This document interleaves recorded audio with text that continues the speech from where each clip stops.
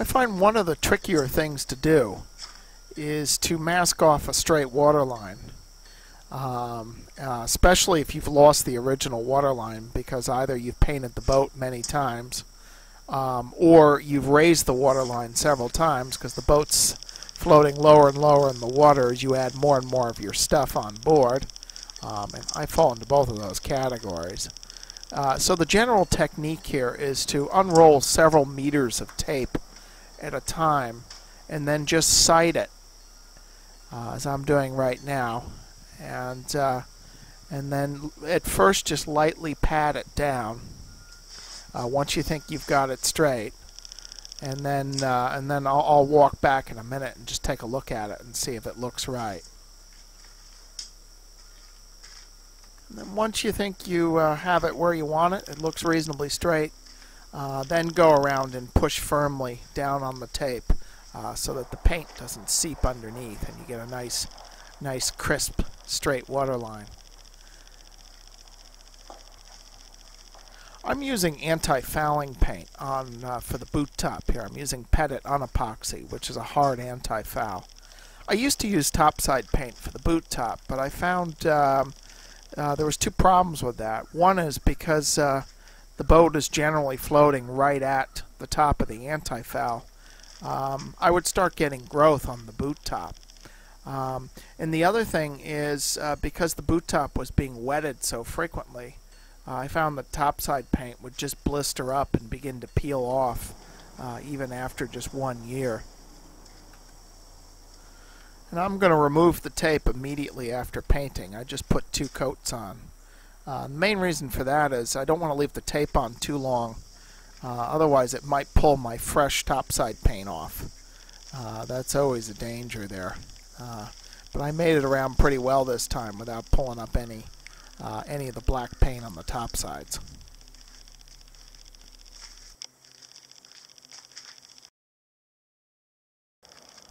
So now we're back to the bottom. Remember we cut open those blisters in places where the water had gotten underneath the barrier coat. So what I'm going to do here is just put straight epoxy in all of those blisters. So just completely wet it out with straight epoxy.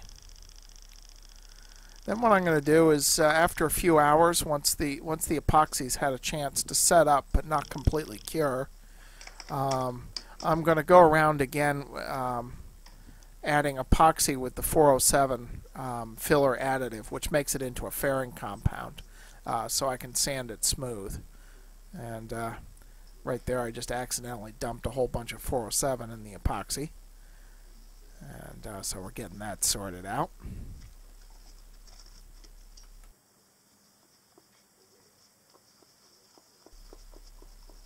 So then once we put the epoxy with the fairing compound, we're going to give it a full overnight cure and come back the next day and start sanding the fairing compound smooth. So that's what I'm doing right here. And I'm wet sanding again with 80 grit sandpaper. I think actually I'm using 50 grit right now just to cut it back a little faster.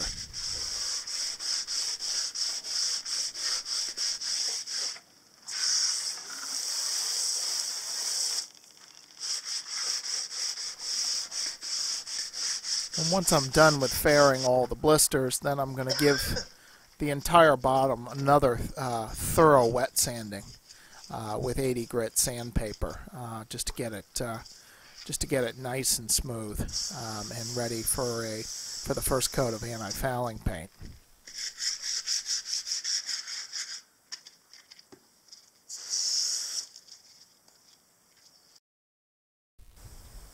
So I'm going to switch anti-fouling paints again this year. Previously I had used Pettit Ultima 60, which is a pretty expensive paint, about $230 a gallon. And I just put 2 coats on. But I found it began to fail this past year when I got to Miami. I began getting barnacles. And then it really began to fail on the bay over the summer. So I'm going to try the Blue Water Copper Shield 45, which is also an ablative paint, but only about $110 a gallon. And I'm going to put 3 coats on. And as you see, this is the first coat I'm going to put on, and I'm going to put on the first coat will be black in color, and then the next two coats will be red. So that way I can monitor how quickly the paint is wearing away and see perhaps if the problem is I just didn't put enough paint on. So now we're finishing up with the final coat, the third coat of red paint. And for this boat, generally it's about a gallon a coat.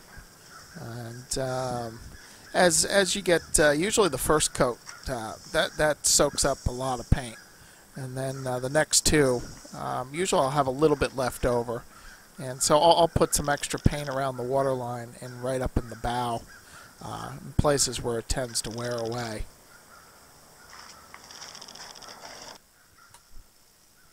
I also had the yard move the jack stands around between the second and third coat, so I could paint under where the jack stands were. And then just when they lift her up in the slings, just before launching, I'll slap some paint on right where the keel blocks were. And there's really nothing else you can do about those. And so now we're taking the tape off, and she's beginning to look pretty sharp.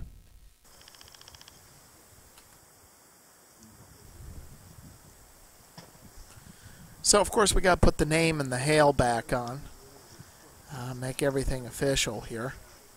And this is a little trickier than putting this decal on is a little trickier than with the dinghy because the hull is so curved, especially with a double ender like Ruth Avery there. You have quite a curvy surface to deal with. And so if you remember, we made a long tape hinge for the decal, and then we'll just swing it down on that hinge. But that's a little more difficult when you're dealing with a curved surface. So you have to be careful that you don't get creases in the paper backing there, which will mess your lettering up.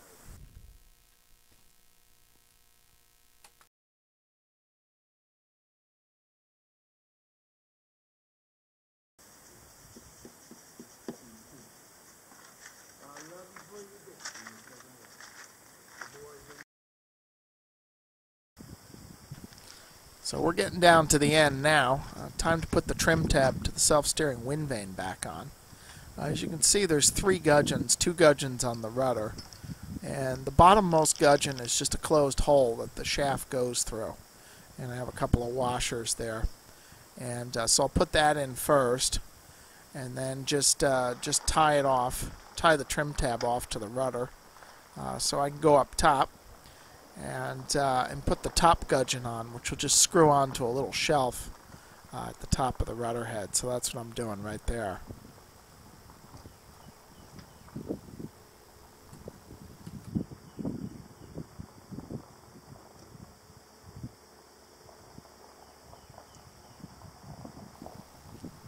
And the final piece of the puzzle, as you can see, the top gudgeon is open, and then there's just a little plate that bolts on to the top of that gudgeon, which will close it.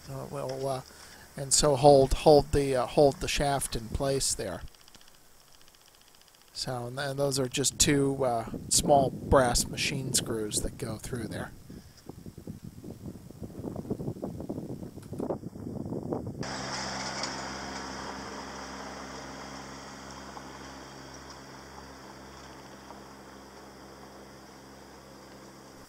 This was an unintended design feature of the trim tab. As you can see, I can just move it up till it bumps up against the top gudgeon, and it will not pop out of the bottom gudgeon. And then I can just apply some grease to the shaft to minimize friction, so it will work well in light airs. I used to put a cotter pin in the bottom so that the trim tab would not ride up when I'm sailing, but I found that would never happen. So now I just leave the cotter pin out, and that way I can also grease the shaft even when the boat's in the water, just with my mask and snorkel.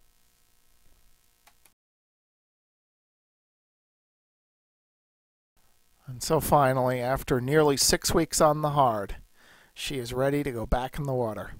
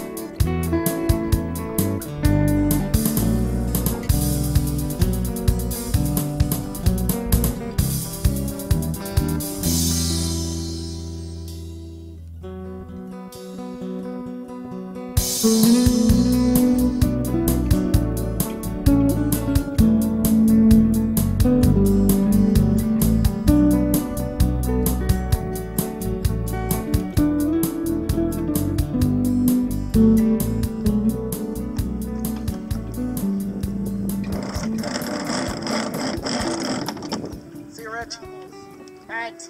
Enjoy your winter in the travel.